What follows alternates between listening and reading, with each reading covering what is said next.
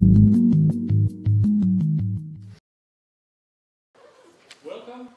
to this public defense action of the thesis by Associate Professor Bo Friis Nielsen, entitled Matrix Analytic Methods in Applied Probability. I hope it's right. Yes. With a view towards engineering applications. The thesis has been accepted for public defense in fulfillment of the requirements for the degree of Dr.techn, based on the evaluation by a scientific evaluation committee and the subsequent approval by the academic council. The official opponents for this defense action are Professor Guy Latouche, Université Libre de Bruxelles, and Professor Peter Taylor, University of Melbourne, who will be our first opponent. The chairman of the evaluation committee is Professor Knut Conradsen from DTU Compute, who will also be making notes of today's session. We have not, with the exception of our chairman, received any pre-announcement of other persons who wishes to make comments or raise questions during this session. However, if you like to do so, this is the time to announce it. So if there is anyone who would like to ask a question of Bo or comment on his thesis, strictly speaking, it should be announced now before we start. I'll just give you a few seconds to think about that. Okay. Anyway, if you reconsider during the session, I'll ask again after the formal defense action has taken place and give you a second chance to come up with supplementary questions. I should also inform you that some of you managed to receive a hard copy of the thesis, but it turned out that so many showed up that we ran out. But if you sign up down there, if you just raise your hand in the corner there, then those of you who did not get a thesis can have it sent to you. Excellent. Okay. I shall inform you that this defense action can take no longer than 6 hours. I agree, it would be amusing if it actually lasted less. But no, we're optimistic that it will be less than 6 hours. Each opponent officially has 90 minutes, and then we can have questions from the auditorium. But let's see if we can manage to finish a little bit earlier. So let's get started. And I will first ask Bo Friis Nielsen to present his work to you. He has about 30 minutes, roundly speaking, to present his dissertation in words. So please, Bo, the floor is yours.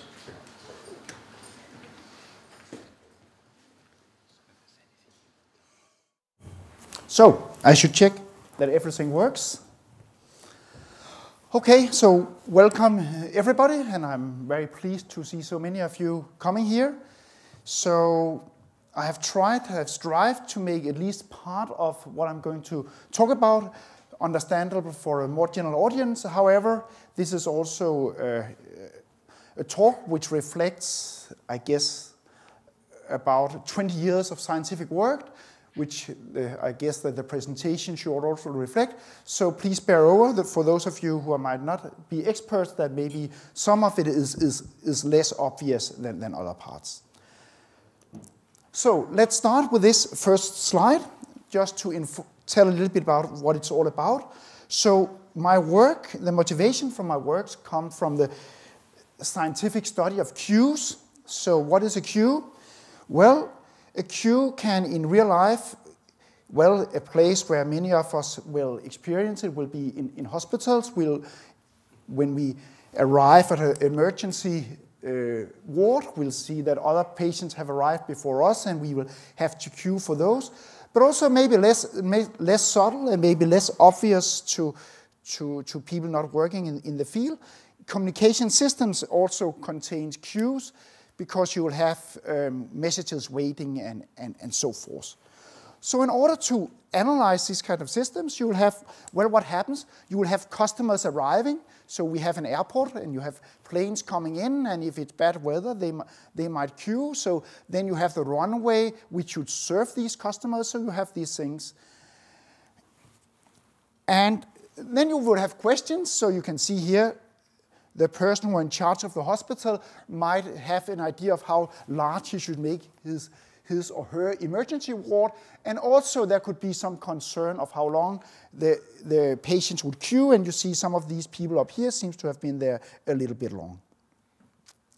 There are other applications that just queues, which are related, and another very important application, which is actually mathematically dual to the queuing, is risk. So suppose we are running an insurance company, then premium will be paid, and also you have claims. You will see here that most of you are living in Denmark and were in Denmark last week, and we experienced that we had a little wind going over the country, and that little wind happened to cause some damage. And you see this lady standing here.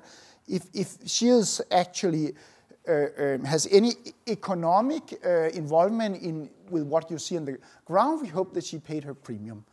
But you see events like that, it will be obvious for the insurance company to try to consider what is the risk that the company could actually go bankrupt, and the company would like to insure itself against these things. So you see that what we need is some generic framework of describing the arrivals to this queuing system, and also how would we serve this. So we need models for how should people arrive, and we need models for how should people get through the system. And last but not least, then we need to have an idea of how we should analyze the interaction. So that's where the action goes on, you could say. Well, there's a lot of modeling in the first two, but the interaction is crucial also.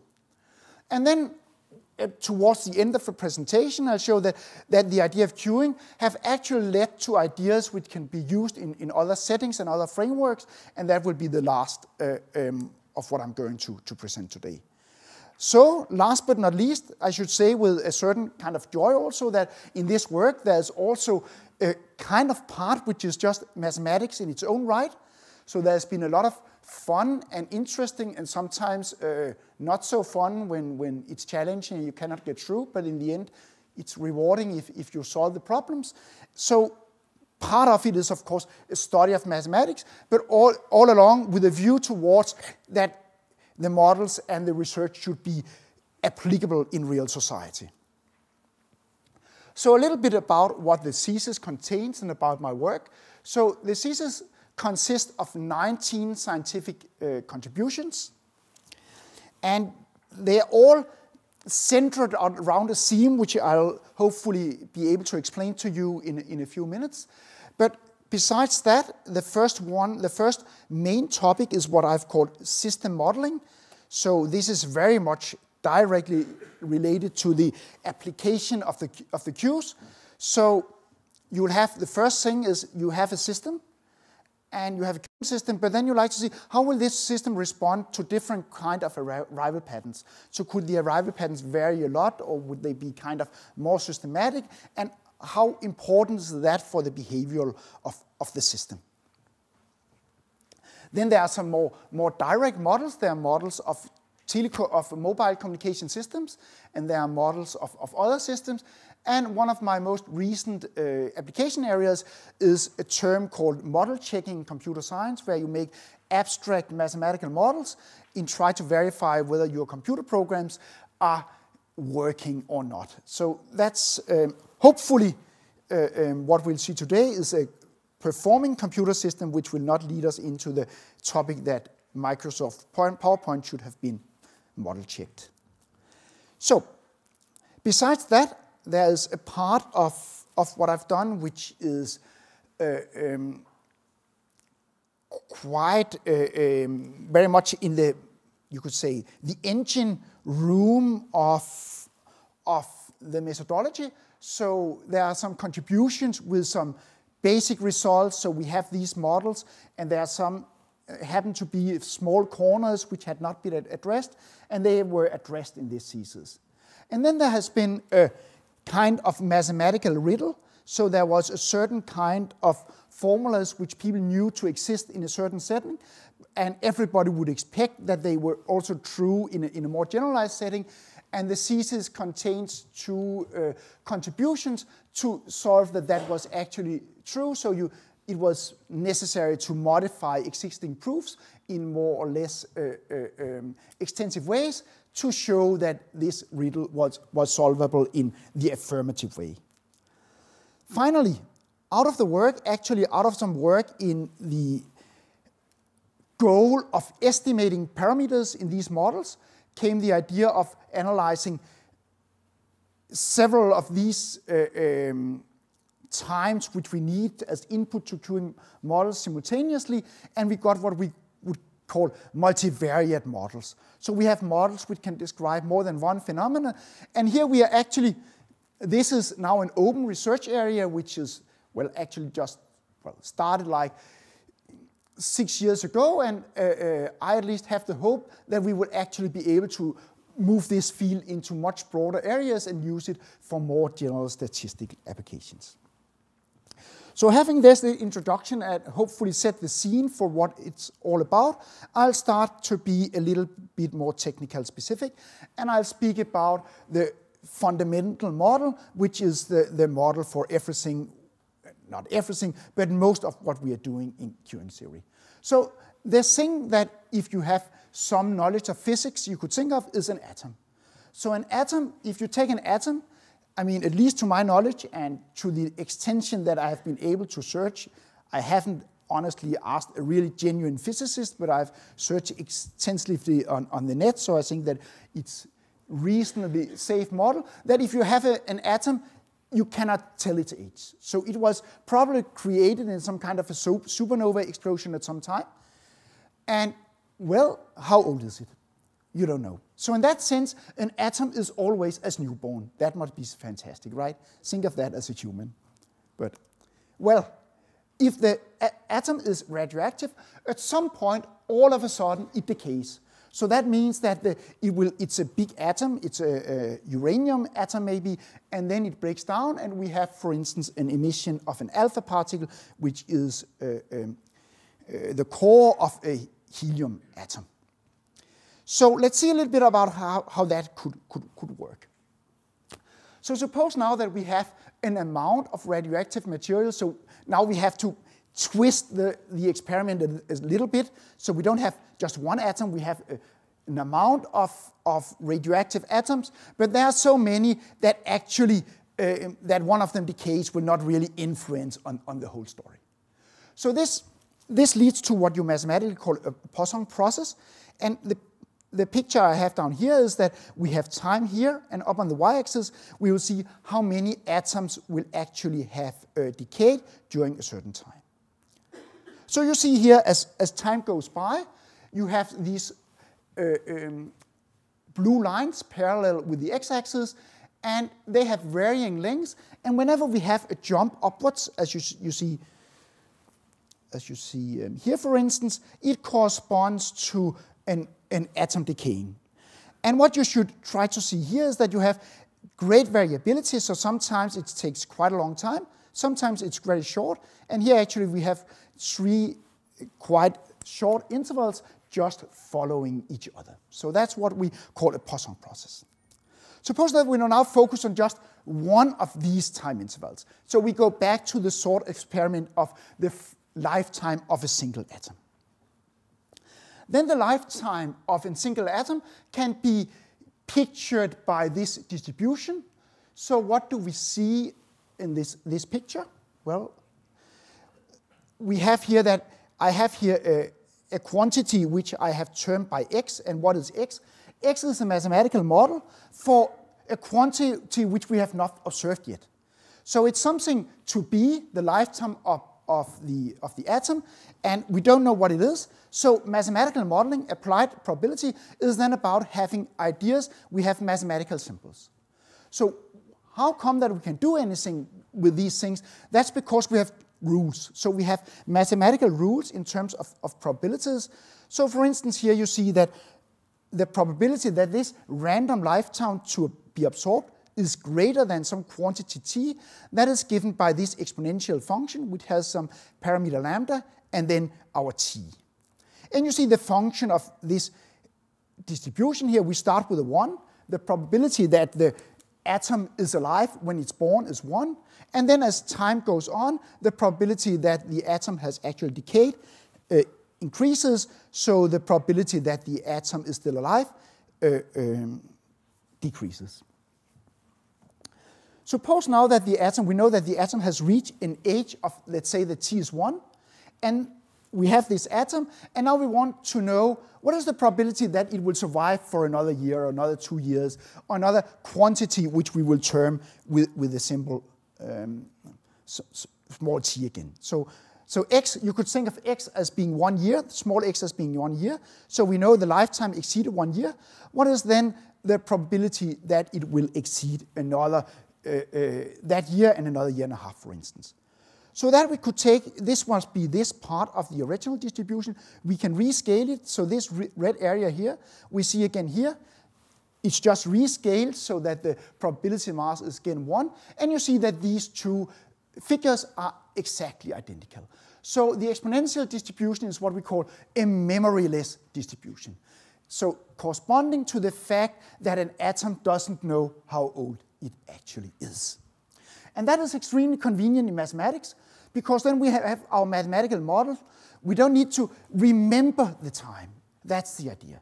Time is not need to be kept, and you can imagine if I have a mathematical model with a lot of things living at the same time, and I had to remember the age of all of them, the model would be extremely complex, and it would be very, very hard to analyze. Well, so that's a good part. We have a good model. The sad part, of course, is that very, very few things out in nature are really genuinely exponentially distributed. So in many cases, you will have another distribution, and you have this aim, this goal that you would like to be able to use your exponential distributions.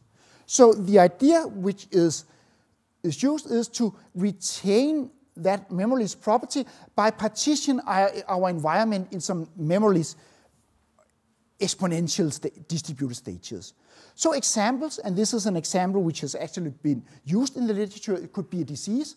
So you have the progression of a disease, it could be a cancer, and then the whole progression of the cancer is maybe not that well described by an exponential distribution, but the model is better if you use it for each stage, and then maybe you can even subdivide the stages and have more exponential components in this model.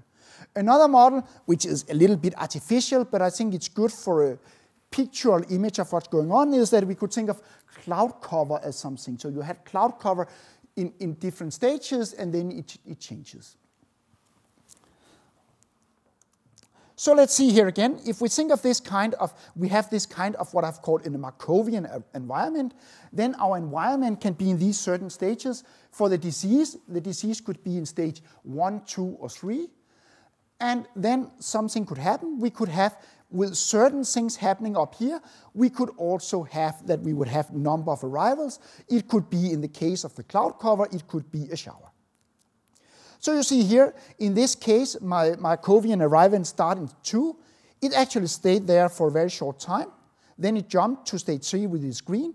And you see what happened here when it jumped from 3 down to 1. We actually had a rain shower, if that was what we have for the model.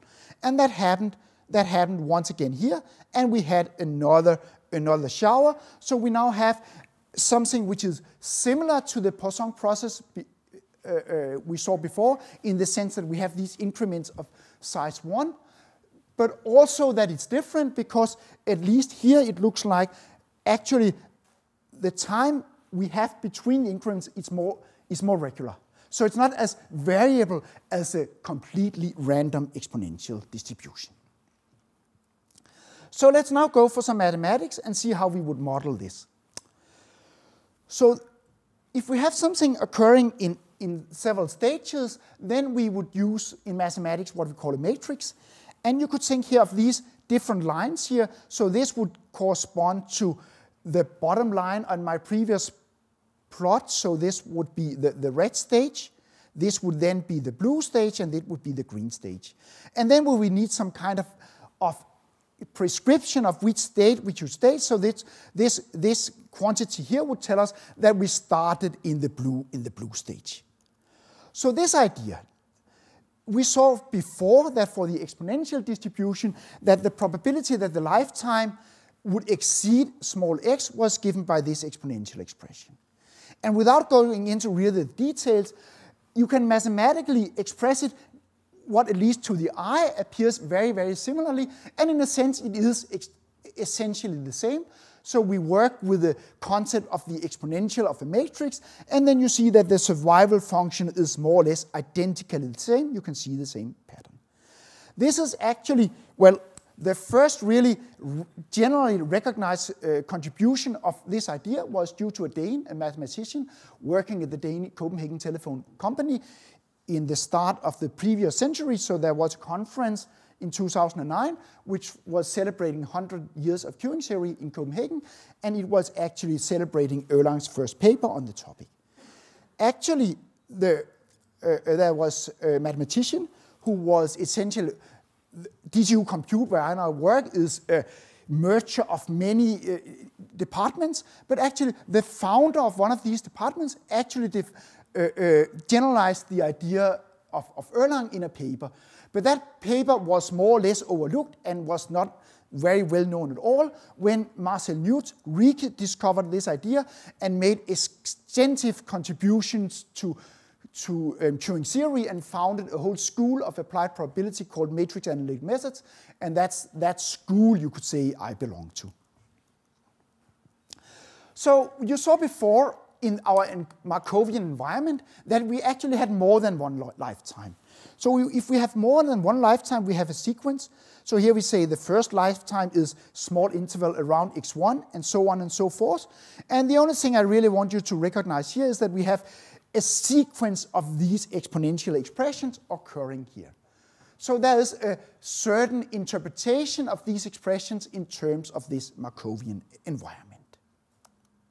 However, and now we come to the core of what is contribution described in the thesis, and that is that in some cases this expression I showed before would still be a valid probability, but you have lost the connection to the Markovian environment. So that's what you call a rational arrival process. So we now have a more continuous. So here is a drawing of this. So we now have other variables. I don't have time to really display the details, but we now have a vector of variables, and you will see that in a small sense, but not directly, this component can at least sometimes be associated directly with the environment before, but in a different way. And then we will see the development. In a second, we'll see the development. I'll explain this figure then, and then you'll see now a queuing process going on now here. So you see here that this variable, which is one of the components, behaves like this, no longer linear, and you see here that you have something going around on some ellipsoid orbits, and down here you see that we can now have jumps both upwards and downwards. So this is the structure. So mathematically, it's very, very similar to what we've seen before, but interpretation-wise, it's different. We need to interpret in a different way. And now you see I've also changed this expression up here a little bit because the D matrices I put here now have a subscript which is plus or minus, and that would correspond, we had jumps here, so whenever we jumped and went on a blue orbit, we had a jump upwards, and whenever we jumped and went on a green orbit, we had a jump downwards. So now we actually had, since a queuing process, we had customers coming into an emergency ward in the hospital, and we had customers leaving. So what we have now defined is going back now for a second, we go back to our Markovian process, and we have now a queue in the Markovian environment, and this is the body of theory which was studied very, very thoroughly by Marcel Newt. So each block here corresponds to how many. Here we have no customers, we have no patients in the ward. This block we have one, and so on and so forth. then you can find this is the probability that you have n customers, n patients in the ward, and you can express this in this mathematical form. So the matrix, this is a matrix here, and this matrix solves a certain matrix quadratic equation, and this is really, I've now mentioned several times, but this is at the core of matrix analytic method, the probability school. So how would one analyze this in the Markovian environment? Basically, you would look at jumping from one of the Markovian states to the other. Then you will use what you can call a first entrance argument, and then later on, but you will argue in the element-wise, then you collect in a matrix form, so you collect all the equations together and get that nice equation. So what would happen if the environment is no longer this Markovian environment, but this rational environment I spoke of before? Then you actually need to do a different approach. You can still, it turns out, you can still use this last entrance argument, but you now have to argue fully and only in the matrix framework. It's not possible to do this more atomic argument which you used before. And here's an example of one of the formulas, which is a key formula in one of the contributions. So this is how it was necessary to reformulate the theory in order to be able to actually demonstrate that the matrix analytic formula we saw before was still valid.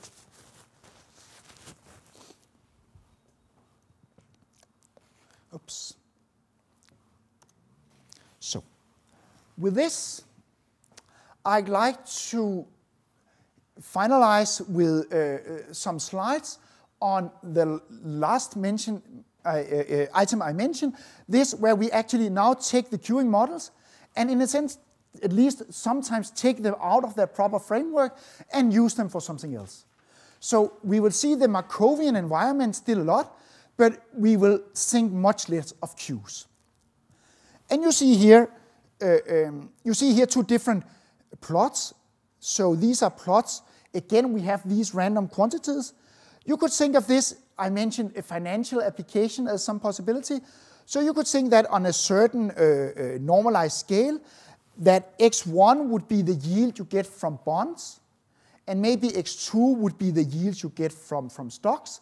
And there would be this tendency that if the interest is low, you might get more from your stocks and vice versa. So you will see here that these two things would be what we call negatively correlated. They depend on each other in the sense that if one of them tends to be large, the other one tends to be small.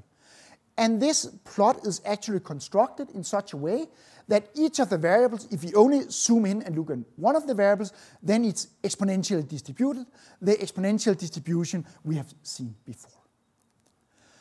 We can also make other plots like this. You see, this is a much more regular plot where the points tend to cluster together. And that could, for instance, be the value of German treasury bonds and Danish treasury bonds, which at least, if you're not in a huge crisis, at least over the last 3 to 4 years, have tend to behave kind of similarly in the sense that if you had if people really believed in German bonds, they would believe in Danish bonds, and then if they start to believe in Berlusconi's bonds, then maybe they would both fall in value a little bit. So these we can actually also get, plots like this we can actually get from our Markovian environment. So you see here we have in our Markovian environment, as we have now seen before. This is the Markovian environment which relates to a phase type distribution, so it will eventually terminate. And you see it started in the red, then it changed to the blue. And at first, the first stretch, we gained reward according to a higher slope for the green and a smaller slope for the purple. Then at this point where we had the change from the red to the blue, from environment variable 1 to environment variable 2, we saw that now the slopes changed, and at the end we actually observe here the values, and these values will be our x1 and x2, and this kind of model was actually what generated plots up here. So although this could be very simple, you can see that this construction can lead to quite general point patterns, which could be usable for a variety of applications in science and engineering. So this has been, I'm doing other things, but this is really currently my most, my hottest research interest. It's really where my heart is beating closest in a scientific sense. And I will explain to you some contributions which this theory has led to. First of all, the first part is Marcel Newt once mentioned, once I had a discussion with him, mentioned that most research is really about clarification. So it's not so often that we actually invent new things. A lot of it is put it into nicer boxes, explain it, understand things a little bit better. And the first part of the contribution is about that. So there is a volume on different kinds of these multivariate distributions, models for phenomenon which are exponentially distributed marginally, and then bivariate distributed, exponentially distributed if we have two. And then you have a related construction called the gamma distribution, and this is also related to the exponential distribution. So there's a lot of papers on these things. And these are summarized in a very, very extensive and very useful monograph by Kotz and Balakrishnan and Kotz and Johnson. I always forget but I think it's Balakrishnan at first. And they have all these different. But it's not very obvious how these distributions relates. And some of them, honestly, when I read the book, I cannot see that they are really the same. But out of this research here, the way of structuring, it became obvious that many of these distributions are really the same. So they have appeared under different names and so on. But the classification in this term using the Markovian environment has showed you that. So here's an example of such a realization. This is what I call common geometric numbers. So you see here, we can jump back and down between the Markovian environments. And what is maybe not completely obvious is that we have exactly the same number of blue visits as we will have of red visits. And whenever we are in the red state, we acquire report to the green variable, and whenever we are in the blue, we acquire report only to the purple variable. So that's one of the three constructions. Then there's another construction which can only be used for generating gamma distributed variables. It's not of no real use for exponential variables. And here you see, here we have a Markovian environment of 3 stages. We visit them sequentially. Once we are out, we are done. And you see here, in the first one, we get reward to both variables. Then in the second, we get to only one of them. And then in the final stage, we get only to the third. So you see there will be a tendency that these two endpoints will be close to each other. So they are, again, positively dependent, if you like to call that positively correlated, although correlation only tells part of the story about dependency structures. And this is actually also a very useful construction. The last construction, I think, is harder to really use because it gives rise to more odd point patterns. They are not so useful. They are a little bit less natural, but still it's used in many of these constructions. And then if you don't look at the exponential, but if you look at the gamma, then it gets maybe a little bit more useful. But here, I don't think I'll say so much about that. Again, we have 2. And again, here the change before, with respect to what you've seen before, is that sometimes we will actually leave after the red stage. So it's possible here that we only visit the red stage and then drop out. So that's also part of the construction which we have. Okay. I spent half an hour by now. I have a little bit more to say. I'll tell you about this. The other point pattern, I spoke to you about one of the point patterns in the first slide where I started on these multivariate distributions. This is the construction which made the other. And this is a work which is described in the thesis, which is joint work with Mogens Bladt, where we actually managed, using our understanding of this Markovian environment construction, to construct a family of bivariate exponential distributions, We haven't extended them to multivariate. I think it should be doable, but I honestly think it would also be very messy. I haven't thought that much about it. But the strong thing about this distribution class is that, at least from a correlation perspective, you can make bivariate exponentials with any possible correlation structure. So you get a nice distribution, and there are very, very few. Most of the distributions in the literature will have positive correlation. So that's one contribution of the thesis.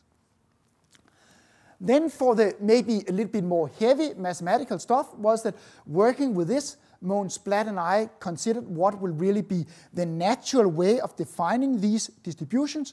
So here's a mathematical definition. I'm not going into full detail with it, but it takes a certain property which is unique for the univariate phase-type distributions and their generalization into this rational environment. And then we said, okay, this should also characterize the distributions in the multivariate setting. Having done that, we were able to show a characterization theorem, and that characterization theorem said that a distribution will follow this definition up here, if and only if, whenever you make sums in different ways of these distributions, so that in weighted sums, you get down to a distribution which actually univariately follows this phase-type, extended phase-type distribution. So this is if and only if. And this result, well, I realize there are also obstacles, but this result gives some hope that you here will get a distribution, a multivariate distribution, which you can actually use for multivariate statistical analysis. And that would be very useful because we have one multivariate distribution governing it all, which is the multivariate normal. And my megalomaniac hope is that at some point in time, we would be able to take 1 to 3% of the market share of the multivariate normal.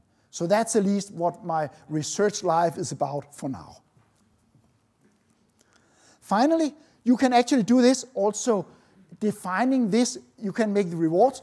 Until now, I've only shown you positive rewards, but rewards could be negative too. And if you make rewards negative, you actually get the possibility that you can define very interesting models which has yet to be explored and studied.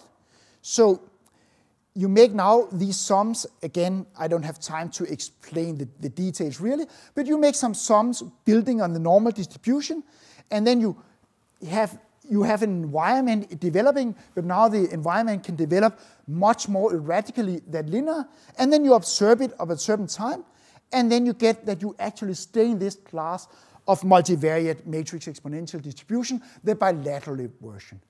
And if you then stay within the environment, which is kind of a simple environment similar to what you have, then you can find an explicit representation, and you will be able to derive what's called moments, which are properties of distributions which are used fairly. Okay, with all that, I think it's time to end. So here, what should I do next? Well, maybe at some time you could think that it could be a good idea to go to the hammock and stay in the hammock. But I don't think actually I'll like to go to the hammock for a very long time. As you can see, I'm very inspired by now by all the applications in queuing, but particularly in the bottom part here. So I will definitely spend more time working with the multivariate matrix exponential distributions. There's still a lot to be said about the theoretical understanding. My ultimate goal would be, to do applications. And to do applications, we should do estimation, because then we can really bring the field a lot more forward. Besides that, I'll be working. I mean, you will always, as a scientist, like to work and see your ideas applied. So 1 year ago, one of you would have heard that I was interviewed for the Danish radio about the application of queuing in healthcare. And I think that's really one thing I would like to pursue. And together with some colleagues, and actually also together with my wife, who's a medical doctor working in the field, we have tried to get money. So far, we have not succeeded, but we are certain that we will succeed. And when we succeed, we hope that we can improve life for patients and relatives and so on. Another application I'll probably still be working with colleagues in computer science, with these computer science applications. And then, there's a lot of mathematically which you could you could do with the completion of these extension results which I spoke about. But in a sense, it's also straightforward. So it's kind of, if you would want to do a fun PhD where you would like to do something and you would be certain that it's doable and you would still have challenge in mathematics, then that would be a great area. And of course I could supervise such a PhD student, but I don't think I would. I think I have right now so many other things to do that I would not have time for that. Thank you very much for your attention. I hope that you were able to grasp a little bit about what it's all about and hopefully to see that it can also be applied or has potential for applications in society. Thank you very much.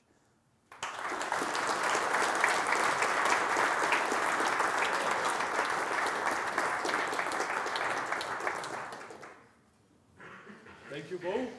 So this is the time to call the first opponent to the podium and begin your opposition. Before you start, Bo, could I ask you to turn the microphone around? Yeah, this one? No, this one, because we're hearing the resonance of your voice from your upper respiratory tract. That you should make. It's interesting. I think it sounds better if it turns the other way around. It just dawned on me that it was probably... Like this? Is this better? I think it's better. Oh. Okay, so...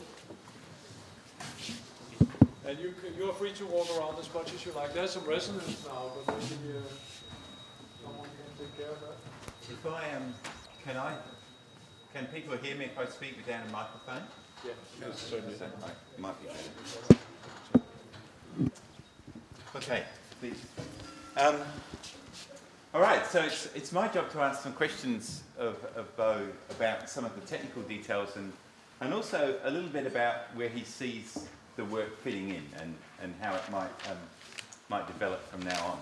So, Bo, the first question I want to ask is, you talked a lot of it about the basic ingredients of matrix analytic methods. So you started off with the Poisson process, you explained how that moved to a Markovian arrival process and then a rational arrival process. And you showed how that these can be components of stochastic models. In your technical dissertation, you actually explained the contributions you've made to the theory of these things, and so you talked about the time reversal of a Markovian arrival process, and you talked about the size bias moments and things like this and count. So you made a number of contributions to these things as objects. So could you just tell us a little bit about how you see those things, the time reversal and the size bias moments? Why are they important?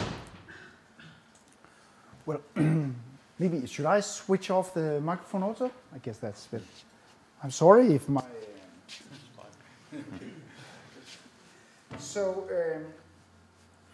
well, first of all, time reversal is a kind of, well, maybe I should explain a little bit about what time reversal is. So, to have time reversal, you can think of one of these Markovian environments, and you should think of that it actually started infinitely in the past, and will continue until infinitely in the future. And then you have, consider what you think of a stationary process, and then you can reverse the process and see how it behaves the other way when you kind of play the movie the other way around. So that's a reverse process. Then, a very interesting property of many Markovian models is that sometimes, suppose that you have the movie in your home and you missed it, and now you don't know which way to plug it in, then it will be impossible to realize because the process is what you call reversible. So statistically, you cannot see, so this is really a modern Hollywood movie, you can't see what happens. So that's very, I mean, Peter has made a lot of contributions to product form tuning networks, and in product form tuning network reversibility is a very important issue. And it's also, I think for most of us working with stochastic model, is a very nice and appealing property actually. One of the contributions in the thesis is actually using the non-reversibility of some stochastic processes to showing something which I told about with these sensitivity results. Another place where you can use it, that I had these matrices for the phase type distribution, this D matrix. And sometimes, for instance, Peter mentioned the problem of size bias distributions, And for size-biased distributions, as you start to think a little bit about it, it's obvious that if you have, well, okay, maybe I should tell a little bit about what a size-biased distribution is. So I think that one of my favorite examples when I explain this to students in a course on stochastic processes is that suppose that you are a car producer and you want to tell people what is how old will your cars, I mean, how reliable are your cars? Well, then you could sample in different ways. One way of sample would be to stand at the scrapyard and they see, oh, this car is so and so old, so that was that, and then you made it. You could also go out in the street and then you could sample people driving around in Volvos, for instance. Oh, how old is your car? I mean, obviously you hit it random in time, so then you multiply the time with 2, and then you have another sample. Are these two the same? No, they are not. Actually, you here see what you could call, sometimes it's called the inspection paradox, but when you go out and sample by asking people on the street, you will have a higher likelihood of actually sampling the cars which have live longer than the other ones. And then you need another model to capture that. And that's one of the contributions of the thesis, that you take the model for the statistical model you have when you observe at the scrapyard, and then see, oh, suppose that I now observed during life, and then you can actually see, and then you can easily see that this must be phase type, or at least what I've called matrix exponential. But how would you then find the representation of this thing? How would you find this D matrix? And that's not so obvious. And in order to find that D matrix, the way we approached it was actually to use the reversibility of the underlying Markov process. So that's kind of... and you then showed that various statistics were identical for the forward process and the reverse process. Yeah, that's true. That's for the that's for the other. So now I spoke about the size bias. Another process so I was speaking about. So we have these reversible processes. So reversible processes. These are processes which would be indistinguishable when you play the movie the other way around. But that's not always true. But then you have stochastic processes are extremely interesting, extremely versatile, and extremely frustrating because they can be so many things, and they are so hard to quantify. So people build, I do myself also, but I'm also, it is a challenge for the field. We build these very, very big, challenging good models, and then we go out in reality, and then we measure 2 or 3 properties and say, oh, now we fit it. So we have a huge, we buy a huge computer with a lot of options, and then we use 2 or 3 of these options. And one of these options for the process would say that something you call first and second order properties. And what Peter hints at is that if you take such a process and you reverse it, then first and second order properties will always begin, even if it's not reversible.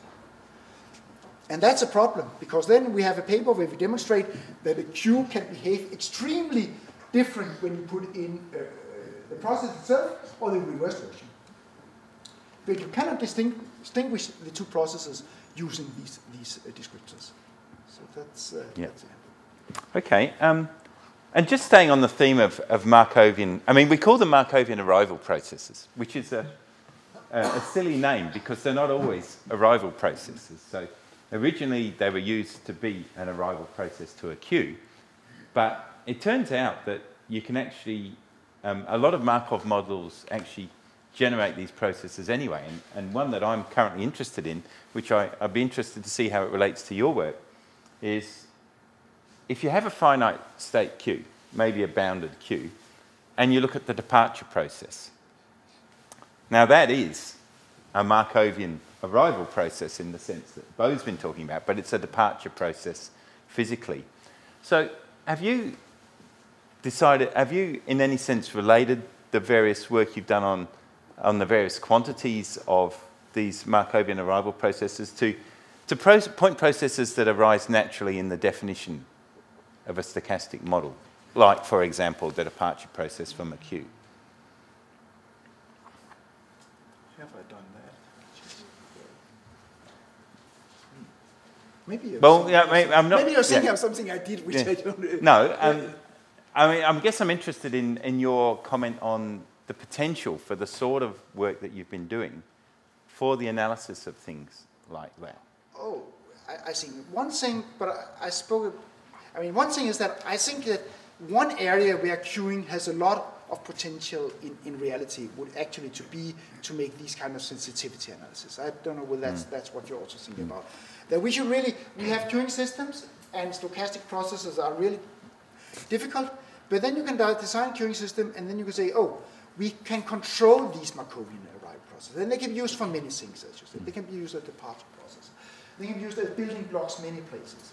So suppose that we take them and vary different quantities. We've seen that we should be very, very careful with which quantities we vary because it's not so easy. I mean, we have these different descriptors which are not sufficient and so on.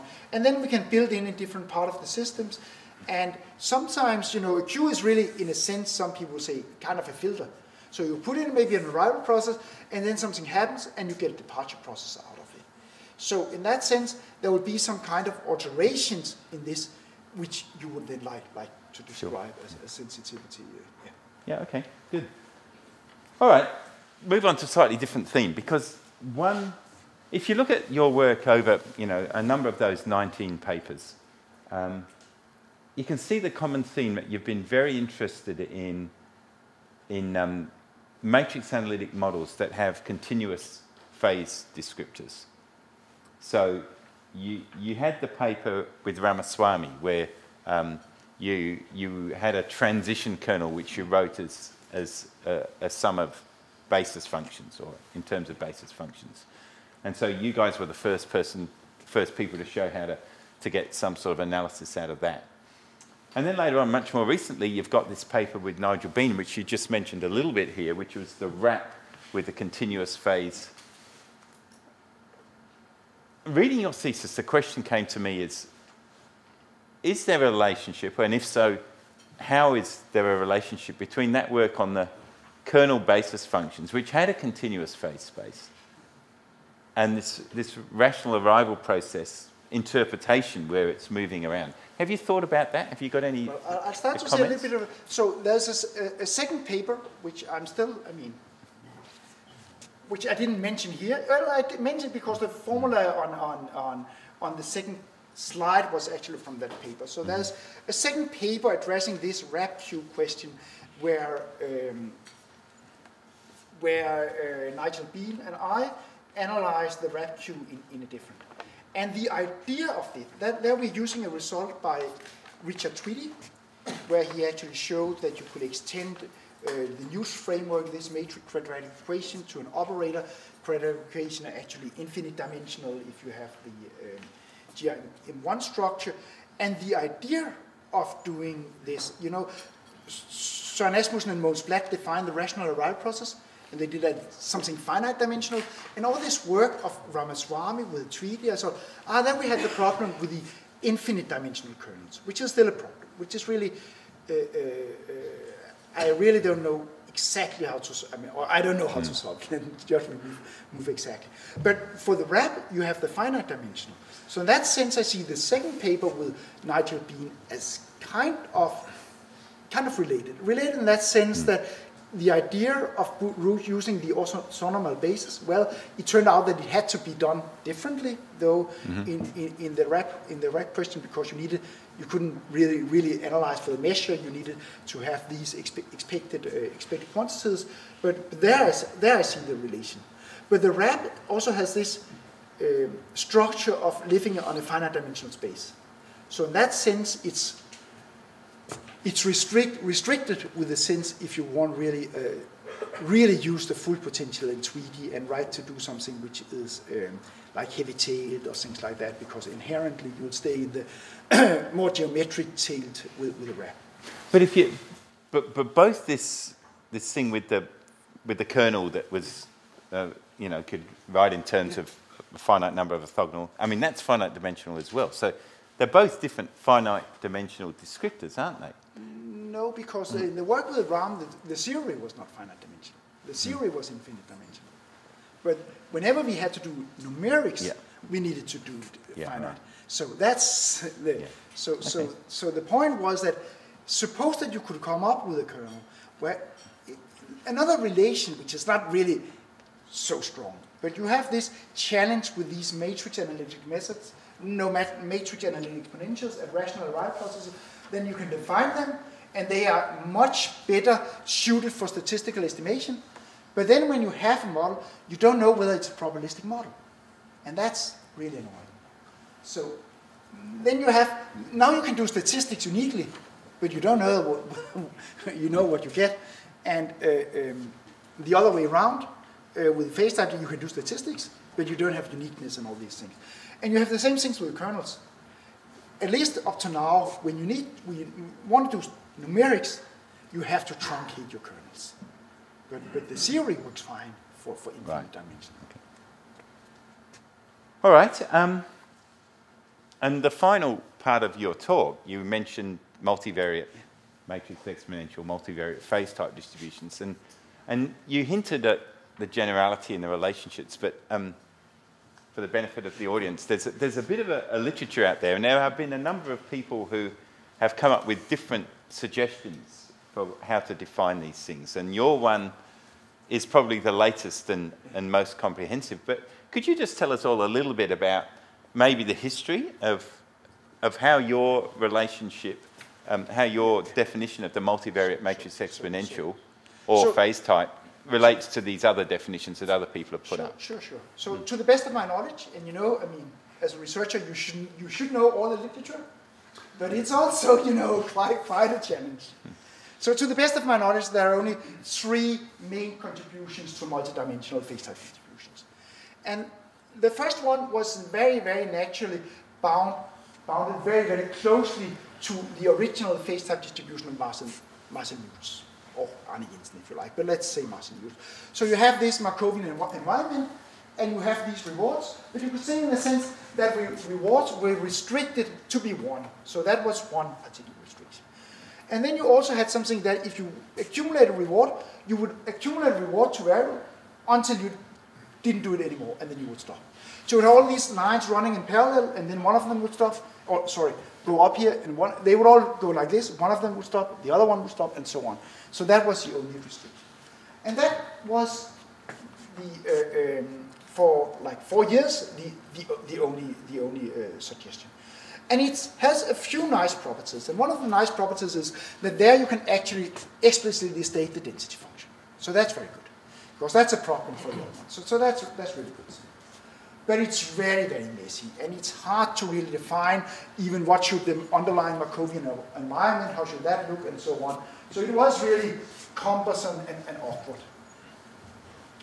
Then, built on that, came this, which is really the one I've primarily spoken about. All my examples is a contribution by researcher Kulkarni, who had this, that the picture I showed, you have these Markovian environments, and you have different rewards, all linear in different ways. So this was Kulkarni's, and most of the distributions which are found in this book by Patrick Christian and Johnson fits into this Kulkarni framework.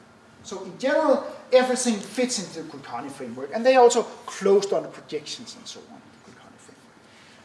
So one thing is that the Kulkarni framework is maybe, well, you can extend, most Ben and I have extended it to the matrix exponential case also.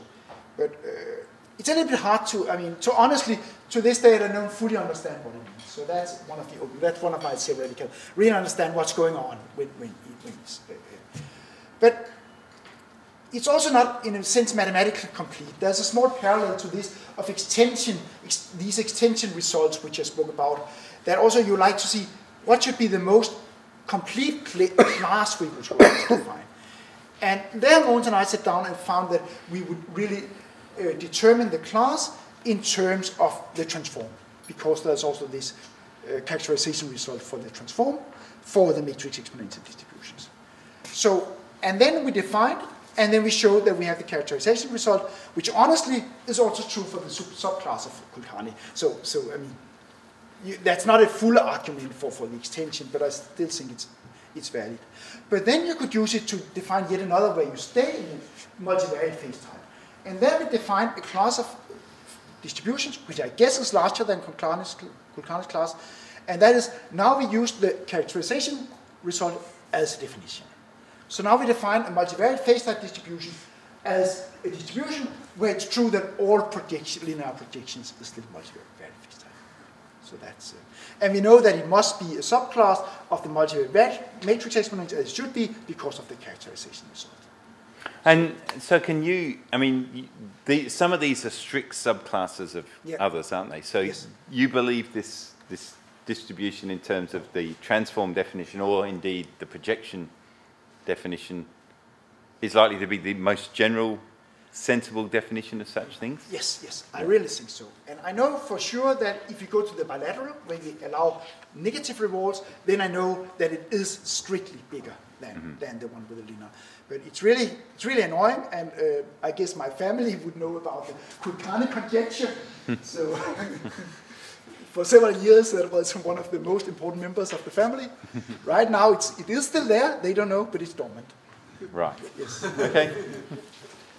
And maybe I just had one other sort of major question to ask, which relates. Can we pull up maybe your slides 11, 12, 13?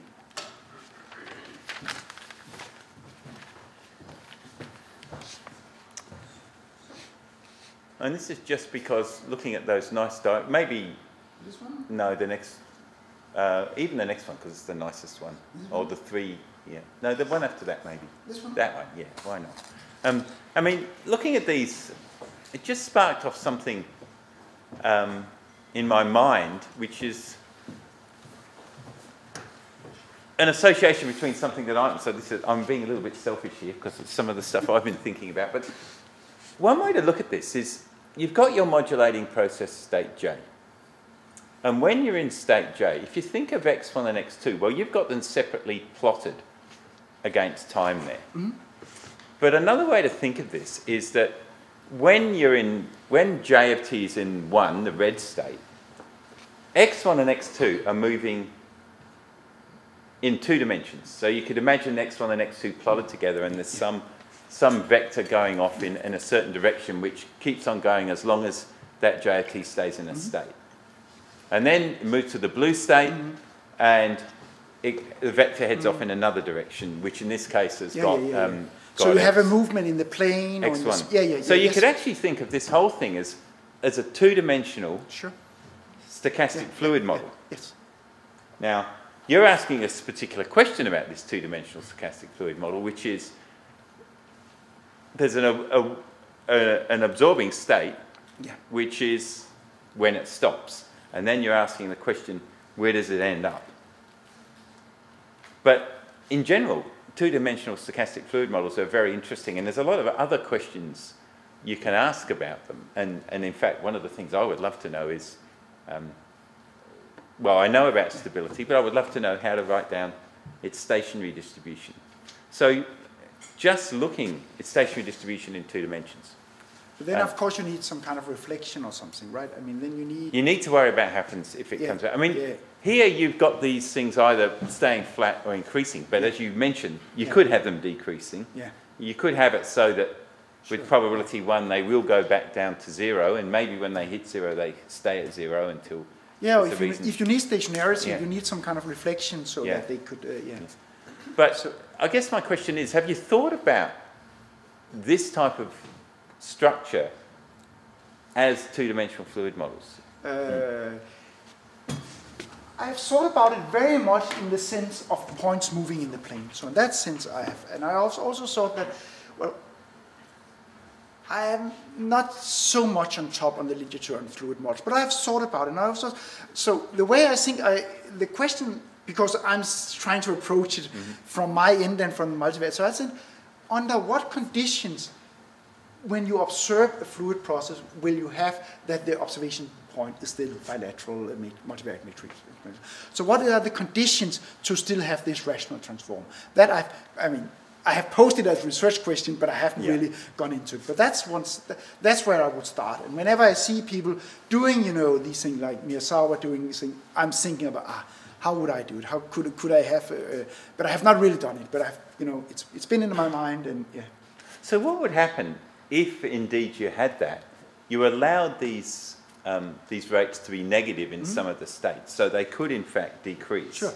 But you mentioned you could do it on the whole real line. But let's forget about that. Let's think about just doing it on the positive orthant. But if you then had, I mean, what would you still be able to define matrix exponential bivariate distributions in a way you have, if you took into account the fact that when one of these things hit the boundary, it stayed at the boundary? I'm pretty sure not. I'm pretty sure that in that sense you leave this rational. You no longer have the rational. I mean, of course you can define it this way, but you will no longer have this property of the transform being rational. That I'm more or less certain about. But I haven't, that's one thing I would like to look into. But, so it would be like having a negative slope, say, on the purple one. Yeah, that when it hit zero, stayed at zero. Stay there, and then it only recovered if it went to a different state. Sure. And that I think you would not be able to capture with a rational transform. So I've thought a little bit about it, but I haven't really not done the analysis. I mean, I would imagine it would have positive mass on the axis, because it could be stuck there when it gets absorbed. Something like that. Yeah, but then you have to, then you all of a sudden, now you have this nice, also if you take a look at the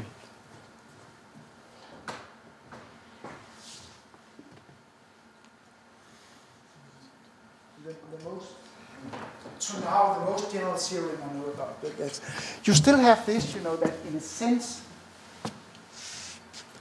you have, is there anything coming? I point with the mouse instead.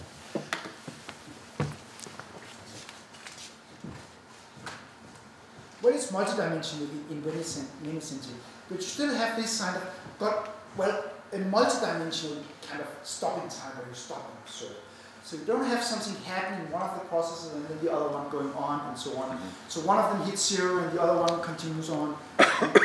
That kind of structure is at least by now not capturable by the rational transform. And I don't think it would work with the rational method. So it would maybe be interested to try and construct a thing and see what the distribution of those points actually is. That would be very, very interesting. And that's also, I mean, as I said, it's one of the things I haven't done, but I was interested. But also where I'm quite certain that we would have to leave. I mean, that's not a reason for not doing it. That's not at all not what I'm saying. I'm just saying that my feeling and my intuition is that we would then go into another distribution class and we would leave. Well, maybe we'll talk about it. Yes, sure. Okay, that's all the major questions I have. Okay, so then I think we should probably, considering that we've been here for a little more than an hour, give the audience a chance for a quick break before we take the second opponent. The second part of the opposition is Professor Gilatush, I hope I pronounced it very good. So right. Very well. Who will discuss with Bo. So please, the floor is yours. Thank you. First thing I would like to tell you, Bo, is about the quality of your thesis. I think it was really a joy to read this text with the 19 semi-independent technical papers who were there, some of whom I had read before, but not all of them by far, but also the synthesis that you put in front of it, which helped to cover the diversity of the topics you have been studying over these 20 years, and also indicate the common theme in the way you are thinking about your research. I think this is a very interesting, it was to me a very interesting thesis to read, and I really appreciate the opportunity of having been invited to read it. So I really thank you very much for this. In your very first slide, you mentioned that in a way, the origin of the problems that you were thinking about was from queuing theory and risk analysis, and I think this, you really pointed out some of the usefulness of that, and some of the feature of both of these things is that there are tools for theoreticians to develop new theorems, do new mathematics, but also at the same time, we think that there should be some application behind, or there are applications behind, and so the two are always present together. And I'm mentioning this because, as you know, part of my interest in these subjects are both the theoretical stochastic aspect of things and the fact that there is numerical algorithms to be developed behind it. So clearly this is going to be the bias in my comments to you, and you should not be very surprised, but neither should the audience be surprised that that's going to be part of the questions I'm going to raise. And the first one is really about this sensitivity analysis that you've been doing about queuing processes and Markovian processes to describe the arrival of customers to the queue. Peter has already, Peter has already mentioned it a bit. But my question is more about, not my question, first my comment is that these matrix methods are really nice because they open the way to a lot of sensitivity questions. What if, oh sorry, what if this would happen, and so on. And this you have done brilliantly because you have been thinking about very deeply thought experiments and then implemented them and then looking at the results and hunting for results which would not necessarily be obvious. But the side effect is, how do you know that a model, an arrival model, is going to be good if you can have two different processes which have the same characteristics that you can define and still give different results when being applied to a queue? Have you thought about this question? How about characterizing a process beyond those characteristics that you had been thinking of? At the point where the paper with the reversal of map was written, it was really, I was thinking, there's something at the end of this paper, right?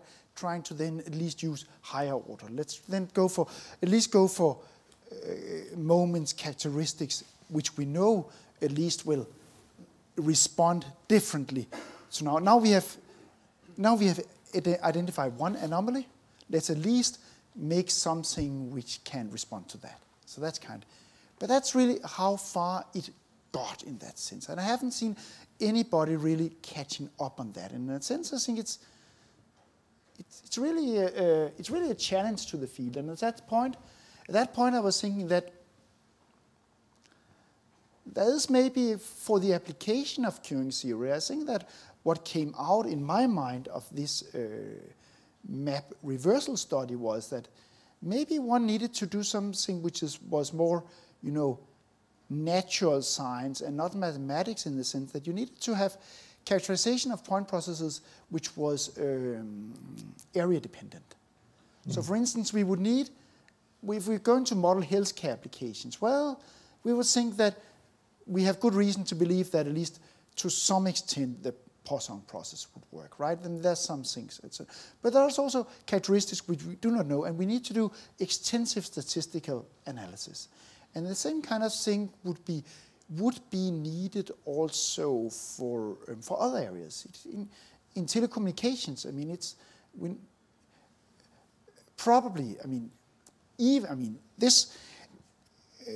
the scary part, you could say, of the map reversal study is that it was a three-state map which caused the problems, right? I mean, so suppose now, I think it's very naive to think that then we cooked up some, or not cooked up because it was the obvious first next step to take these ratios with third order moments. But I guess that it would probably take a little bit longer, but it would not take that long time to copy an example which would have identical third order properties and then something. Yeah, that's for sure. It's not a question of just adding one more. No, so it's something which is beyond. It's something which is beyond, which is very, and you know, before the map reversal, we had this idea that, okay, if we capture second order properties of the arrivals and the intervals, then we are probably going to be safe. But obviously not, because of the map reversal. So I've been thinking about that, but I've also think it's in a sense very challenging, and it's also the place where, I mean, hopefully we primarily have one, but there's at least one Achilles heel in Turing theory, is that there's too little joint work with statistics, right? So there's something here where, at least for the application, we must go out and understand what's going on. And it is probably content dependent. It has to be for some areas, some models, and it might also be that, hopefully, that a lot of the anomalies will be in mathematics. That reality is evil, but not that evil. So hopefully we can get to a point where there's, at some point it ends, right? We could construct, then we twist it, and then we twist it, but at some point nature stops. Okay, I'm done. I mean, I'm tired of teasing you, or something like that. So I think that's the way I think it should be addressed. But I also think that this is a point where the map is an extremely strong tool, because it would be very hard to find these things with other tools than the map, because we really have very few other models which we can actually calculate numbers from. Yeah, I mean, this is a very good point. Nature is not necessarily as nasty as we could be in our. But so that brings another question to mind. Did you try any of these sensitivity analysis on the examples that you got from real applications? I'm pretty sure. I'm pretty sure it's not in there. Well, actually, I don't think we put that in the paper, but I actually think that we tried with the Bellcore data, and to the extent that we tried, they seemed non-reversible. That's how I remember Guy. But that's I mean, so many years ago, and I'm pretty sure we didn't report on it and so on. So that's.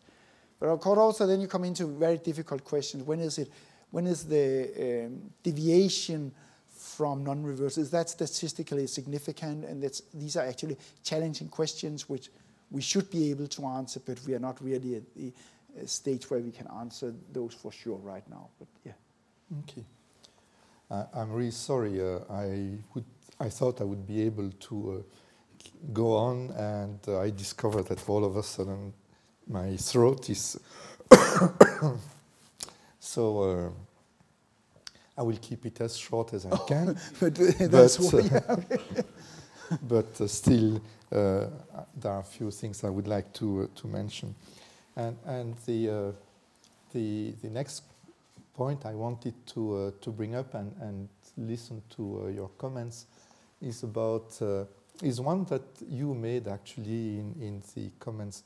It's a comparison between the phase type, the stochastic phase type representation, and the matrix exponential. And you said about the matrix exponential that it was very difficult to know that you had a representation of a probability distribution. And for the stochastic phase type representation, it was very difficult to design an estimation procedure or an efficient one. No, it's easy. I mean, there are.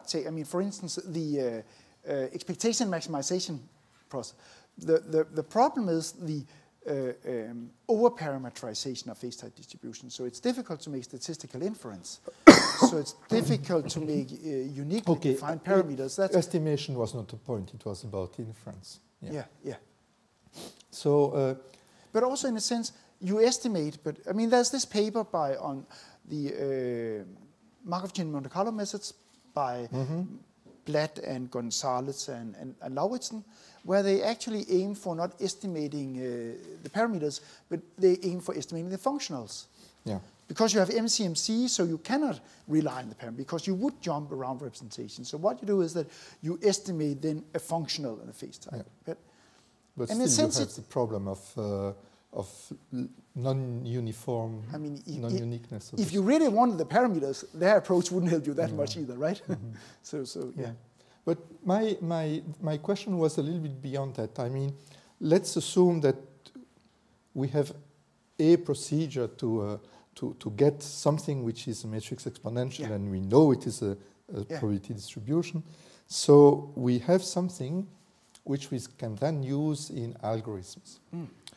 And one of the features that are very good about all the stochastic phase type representations is that they lead to algorithms which are numerically inherently stable, in the sense that whatever you compute in going to your solution has to have, very often, has to have physical meaning, and therefore remains constrained not to become too wide. And with the matrix exponential representation, this is no longer the case. Because what you are doing has an indirect physical representation, but it's not clear whether what you are doing in between will be so represented. So I see that you've got two evils in a sense. One is how do you do inference, and the other one is how do you ensure that computation is stable. Do you have any idea about which one of the two evils you are going to be living most easily with? Oh, I now am able to check that the distribution is matrix exponential. I think that I would personally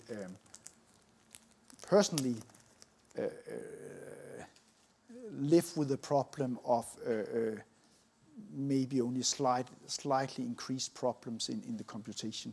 I mean, when you can apply a matrix exponential with advantage, you could also have a huge dimension reduction with respect to the phase type.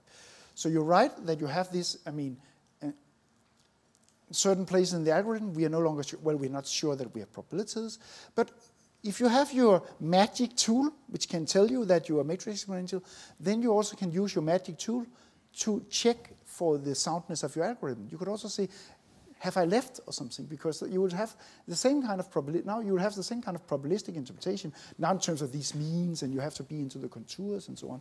And that you could check with that tool. So that should solve that at the same time. Then, well, this is of course very, very strict. But so far, Nigel Bean's and my computation experience has been that, I mean, it's just as stable. And also, well, this is of course much, much more your area than my area. But the problem, of the addition of small numerical errors called of the computer precision must be larger when you have a huge matrix than when you have a small matrix. So that's kind of the round out of areas should, I guess, accumulate a little bit more in the huge dimensional map-PH framework than in the RAP-ME framework. Yeah, I was thinking a little bit more in terms of theoretical stability analysis of the computation.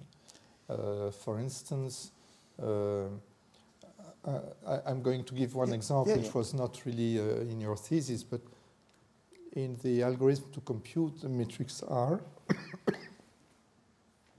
one is to use cyclic reduction like Bertucci and Dario Bini are doing, and another one is to move to a complex plane and do there a different, it's called, I forgot now,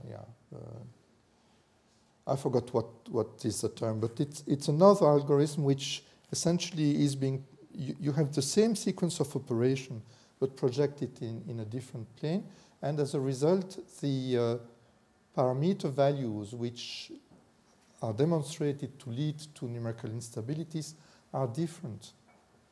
And usually are less when you are remaining with the original stochastic representation. So I thought that might be maybe not for you because you have already explained to us all that you are going to do, but that might be something to push research into, because maybe it draws the attention of somebody, some linear algebra.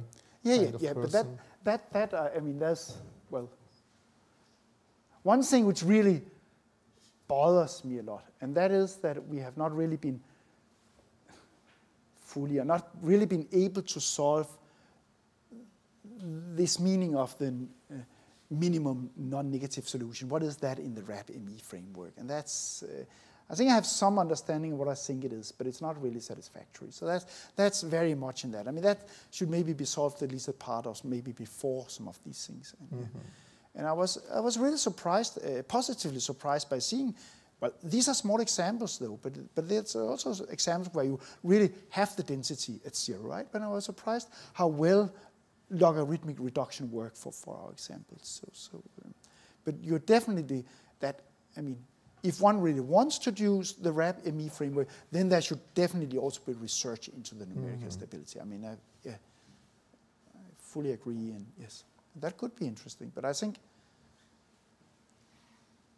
I could more, I mean, I probably have some insight in these problems, but the numerical analysis and precision is probably not where I'm the... Yeah, I'm usually discovering it through somebody else's, because it's not my strong point either, but I thought these are interesting properties to put to light. But it could be something to discuss with Dario or Beatrice, actually, yes. Yeah. That could be, Okay, and my last comment or set of comments would be about your last slide. I mean, the illustration is on your last slide. The very last slide. The very last, This one? Yeah, okay. So, for the people who would not know it, I'm going to emphasize this gray picture, which is a little bit ugly, but really interesting. So this is an example of a case where the phases, the states of the underlying Markov process are continuous. And there has been a discussion by Peter about this already. And this is one of the results which appear in a paper that Bo has written with Ramaswamy 15 years ago. It appeared, I think, in ICC in Washington 97. Wasn't it 97? Yeah. Yeah. Okay. So it's like, And I have been interested in that paper ever since they wrote it. I never worked very hard on it, but I have been interested because I think it's really a wonderful idea. My problem with your paper is that you stopped halfway. You said, let's assume that we have a process and that the transition matrices, the transition functions, may be expressed in an orthogonal basis. Let's assume. And then everything works. And to produce these examples, they created transition kernels which were expressed in terms of orthogonal basis. And my question is, when you are given the kernel, not the representation, how do you construct the representation? How do you find a good orthogonal basis, and how do you construct the representation in that basis? I think it's a really a difficult question, but maybe you have thought about it. Well, one thing is that if I really had a very good solution, had good ideas, then I would probably have done more in that direction, right? So. But since you have been saying that you are planning to work on these questions, maybe that might be hidden in the question marks. But these were actually more, you know, the RAP mesh matrix. Yes, I imagine. Yeah. No, I mean, you have been starting to look at these things with the wavelet functions, right? Recently, very recently. Right. But I mean, I have been thinking about it. We have been trying with Lothar Breuer 10 years ago with Fourier transforms. Yeah. And it didn't work very well, but I don't know whether it's because we were not competent in dealing with Fourier transforms, But, or I mean, because of the intrinsic instability of the early coefficients. I mean, but basically, I mean, you need some function space where you have this orthogonality, and that could be, I mean any, right? So it's in the estimation of the coefficients. In the coefficients that we had problems. Yeah, but if you have, because you don't design the curve, because the way we did was kind of, I mean, as you said, the reverse engineering, right? We have a kernel of this form, and then we have the kernel of this form. Then, of course, it's obvious that you have the, I mean, you can calculate from the inner product what the coefficient should be, and so on. So, but Guy, I really don't. So what is your starting? Your starting point is that you have a.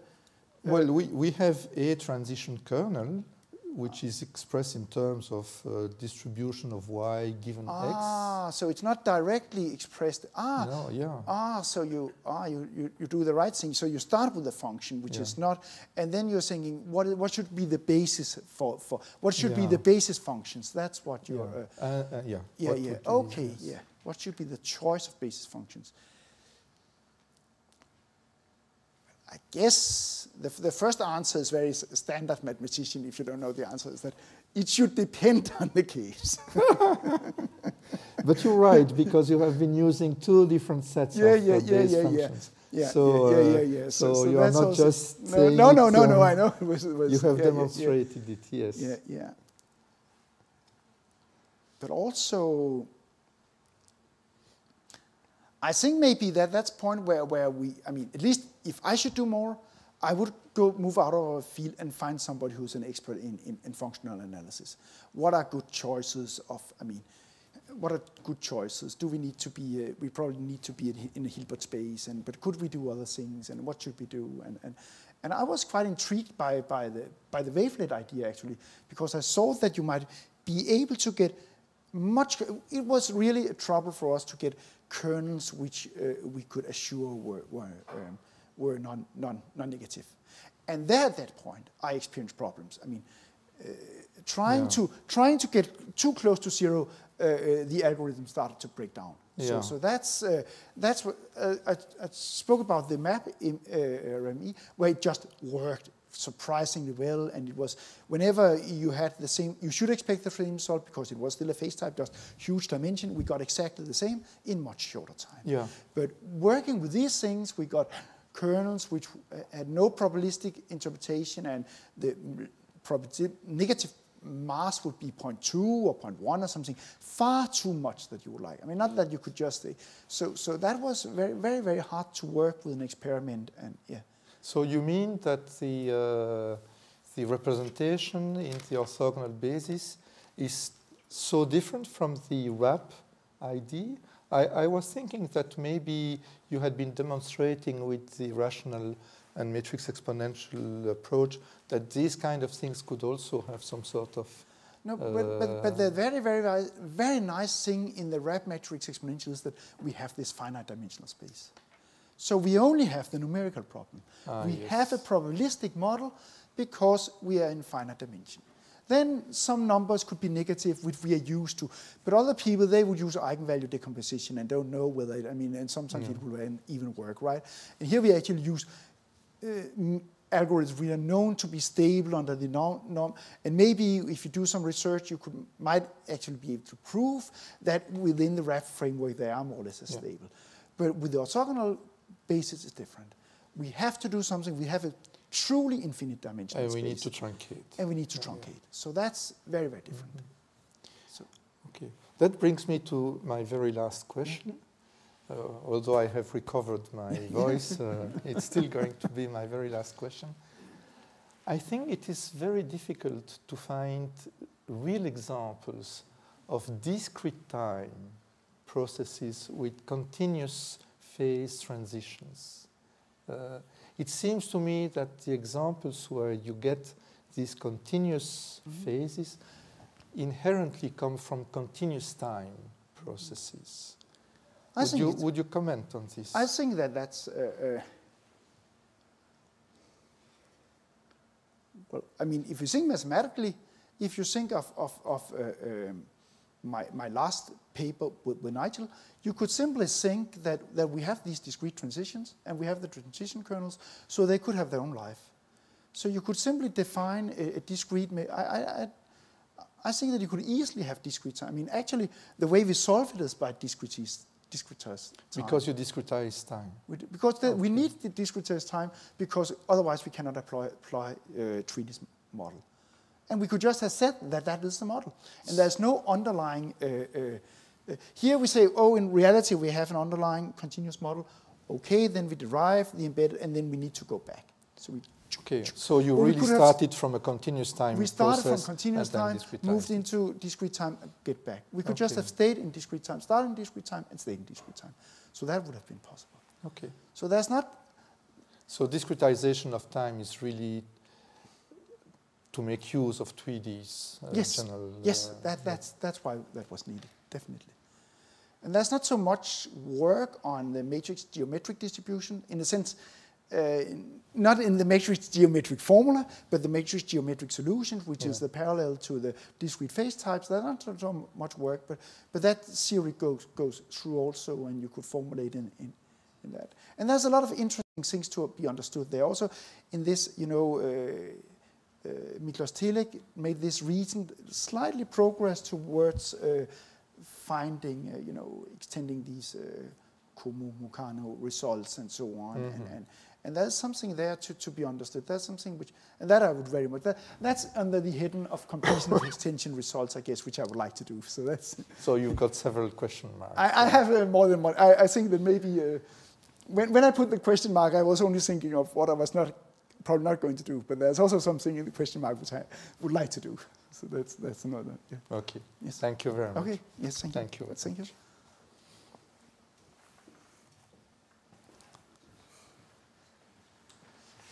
Okay, so now is the time for questions from the audience, but the first question we already have had announced, and that is Professor Knut Conradsen. So Knut, please come forward.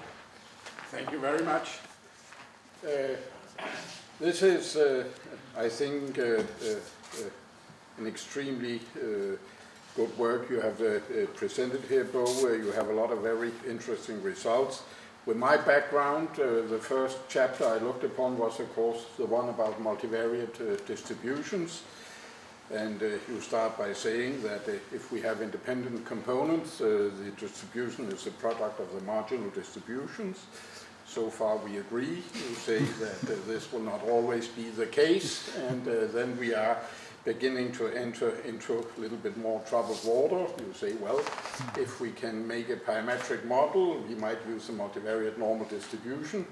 If that does not work, we are in the realm of non-parametric methods. But you think you have a solution there, or an in-between solution. You say that maybe my models could be semi-parametric models that could solve some of these problems. Could you develop a little bit more on that? Sure. So I think also when I teach, I think that's the frustrating part of the field. It's also true in statistics, but it's more true in stochastic processes, that you have all these nice models, you understand everything, you can calculate everything. It's nice, it's good, nice models, nice to teach. Then you twist the assumptions a little bit, jumps, you jump out. You can simulate. Kind of, and you didn't do so much. I mean, that's really frustrating. And in a sense, for multivariate statistics, well, it's not to the extent that I have studied and known. Well, you have the same thing. You have the multivariate normal distribution. Well studied, very strong, can be used for a lot of things. Whenever it's applicable, you should use that. I mean, without doubt. But then you have all these models, these huge data applications and so on.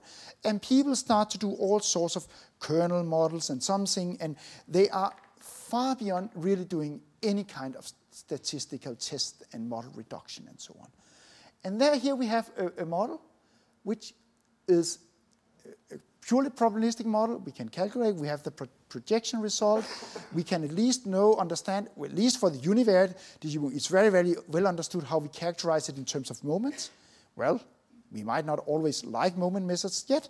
I mean, the normal distribution is also determined in terms of moments. So that could be acceptable. And then we need to understand more how the higher dimension models can be understood in moments. That's hard work. That will take time. That should be doable. And then the hope is that you can take and put this, and that's why I spoke about my 1 to 3% of market share. Yeah, put these models in there and do that and make them work and have something where you can say a little bit more. You will not be as fully on the ground as you'll be in a normal distribution, never. But you could be closer to that than you are now with other models. You could do something more, calculate residual probabilities and things like that. That's at least my dream and my hope that should be possible. Is the market share from the multivariate normal distribution, or is it a market share now taken up by people using kernel methods? Some of it probably comes from the people using kernel methods. That's admitted. Yes. Yeah. And I think you said it, but try to repeat. What would the advantage be by using your semi-parametric methods over kernel methods? Then you could now quantify things much more. You can say, is this different? You don't have to look at it. I mean, it's a little bit like. I'm going a little bit into a field, I don't know that. But I have, read papers and things like that. So it's a little bit like what if you should make a caricature of people in queuing theory, that we make all this theory, and then we have some data, and then we fit second-order properties. And it's a little bit, you have huge, very, very advanced models and so on, but it's really when you're going to adjust them against each other, it's really you make a plot and say this looks better and so on. And at least my hope is that we could bridge that gap a little and do a little bit better and quantify a little bit more. That's the ambition. Could I interpret it that you are also a little bit afraid of overfitting with these kernel methods, and that you might obtain a more, well, in our sense, or in our world at least, a more correct reduction of data using probability? And here's the idea that the projection result might be able to help us. That when we reduce, we could use projection result. So that's really where the hope, the idea is hinged on that we could apply it. Maybe not completely, but at least to some extent, and we have something, okay, here we can do something. So that's, yeah. Do you have any more specific cases in mind that we could employ an idle student on working with? Or is it still far away in the sky? Are your ideas so specific that have you been inspired by something? Well, yeah, David Meisch, who's my PhD student who's sitting there, he's actually working with a concrete model. I'm working with one of these models I presented here and doing estimation of this and so on. So there's work going on. I have a previous PhD student who did a little bit more, which David had built on and expanded a lot and so on. And this model is also used for radar image data and so on. So there could be ideas and ways to start, and some of it is. But there's still also a long way to go. Saying anything else would be a little bit inhonest. Yeah. It was just adding to a question mark, even for other people. Yeah. But that goes beyond, that's the multivariate. Yeah. Yes. Very good. Thank you. Yeah, well, thank you. Okay. So this is, yes, we have, no? I saw a little hand, but it quickly came down. Anyone else who would like to ask a question of Bo? I noticed with some amazement that even your children have typeset and helped you correct your thesis, so maybe some of the family would like to ask questions of their father, since you know the material so well. No, okay. No, I'm not going to put any undue pressure on any of you, but then again, this is a day of celebration, so you're free to ask questions, even those questions that are not carefully thought through, as we say.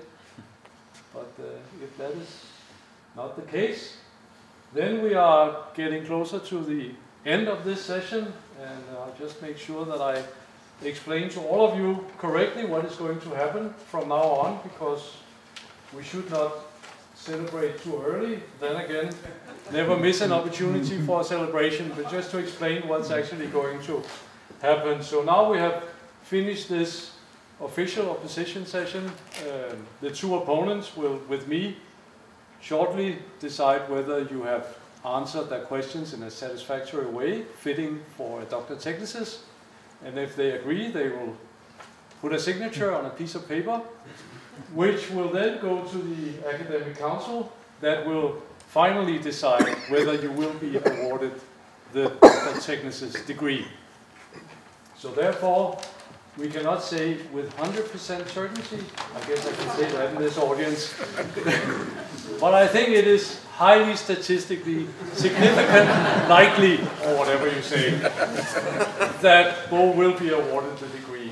And therefore, I also think that we can, when we close this session, go outside and celebrate a little bit prematurely with a glass of wine or whatever you like, and a little bit of food. And I would also like to present you with some flowers in recognition of your hard work so far.